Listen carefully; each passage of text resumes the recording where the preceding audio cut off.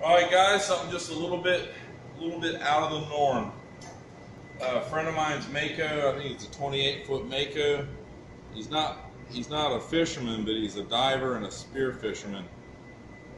And he wants the bow to come down a little bit further. So what I'm going to do, these are his trim tabs, and I'm going to come up 2 inches on here.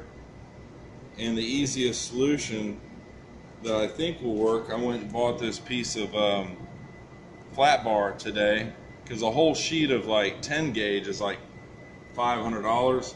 This was $180 for a 12-foot piece of flat bar.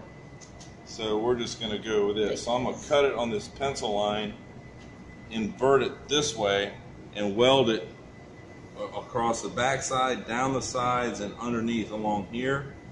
And then take off the sharp edges on it, and we'll see if I can blow up his tabs or rip something loose on the boat. We'll find out.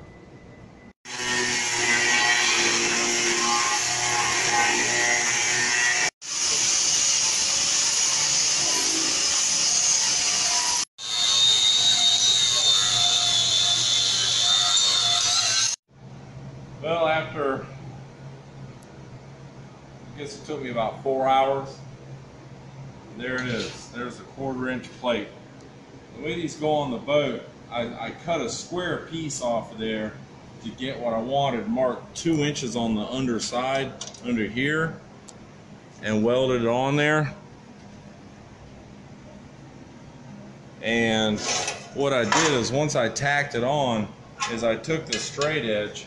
This is the straighter of the two, so this follows the profile of the boat. So I just lined up the square edge of my tab with that, left this be, brought this one off of here and just marked it with a pencil and cut it off of the grinder so it wasn't, you know, acting like it wanted to be over here.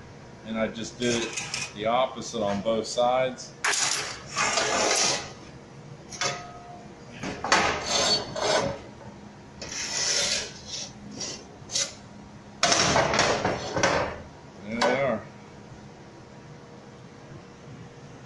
So let's see if we can blow up the trim tabs, because that's a lot.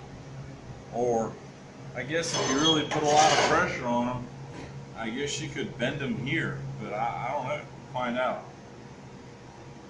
My big boat never had an issue with the trim tabs, but this Mako is kind of ass heavy, where my Shamrock, the motor, sat down in the center on a keel. It didn't take anything for the nose to come down, and it naturally wanted a semi-displacement, and I had a fish box on the front deck, and I always had about 200 pounds of ice in it, so it never, plus fish.